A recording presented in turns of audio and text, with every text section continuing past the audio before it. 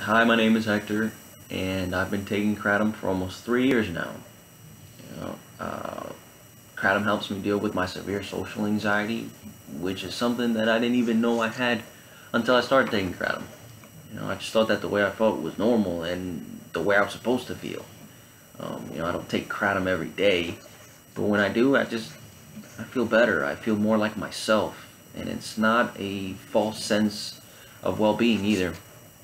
It doesn't enhance who I am. It just eliminates all false anxieties and fears and things that all they do is hold me back. You know, and about a year and a half ago, my wife and I decided that we should offer this to our local community. I saw how this can help so many people, and so many people can benefit from it, and I just felt like we had to share it. From the start of our business, we tried to run it in a well-balanced way, meaning like we try to give back as much as possible, and I'm just thankful for what Kratom has done for me as well as others. People who are happy to have the freedom to have control over what they decide is best for them. And I will continue to fight for them and for the right to be able to take Kratom.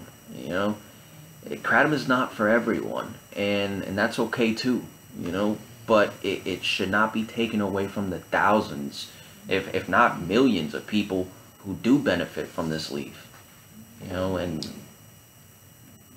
help us, join the fight.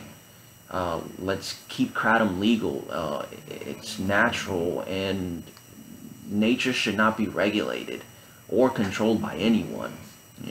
It's our basic human right to interact with plants however we see fit. So what you can do to help is you can donate. You can donate to the AKA, the American Kratom Association, or the BEA, the Botanical Education Alliance. These are two really good organizations that are working to stop the DEA from making Kratom a Schedule 1 drug.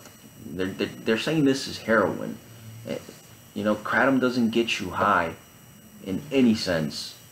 There's a march going down on the 13th of this month, and if you can attend and maybe see what's happening locally, stir some talk up in your local town.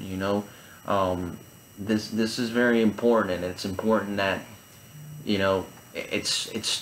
they're working on Kratom, but what's next? It's like I said before, it's our right to be able to interact with plants the way we see fit, and share this video and add to it if you need to. There's a lot of really good articles out there and really good videos that you can share to educate people about what Kratom is.